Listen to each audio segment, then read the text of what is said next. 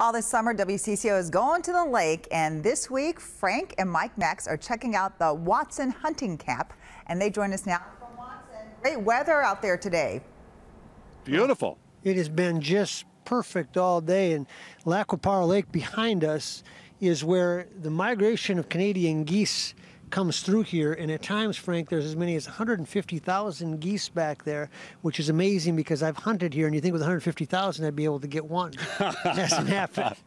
Lac-Qui-Parle is French for lake that speaks, and that comes from the geese and all the noise that they make. Absolutely. Hence a very appropriate name. It's in the city of Watson, and on the way up here to Watson, we decided to make a little detour and check out some pretty interesting places, which we like to do on our road trips.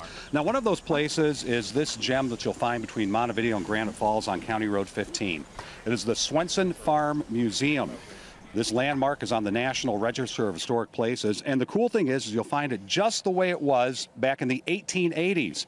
In fact, the big red barn on the property is redone with about a $500,000 renovation. Inside the barn, though, still very simple and very open. Looks like they're getting ready for some hay. Inside, boy, what a different story. If these walls could talk and all the history they have. Now, you actually might remember this house from the independent film Sweetland. Some of it was filmed here. The most well-known scenes are the table in the kitchen. That's just the beginning, though. Go upstairs and you'll find a church. Olaf Swenson was a pastor, and he would hold his services for his neighbors and friends.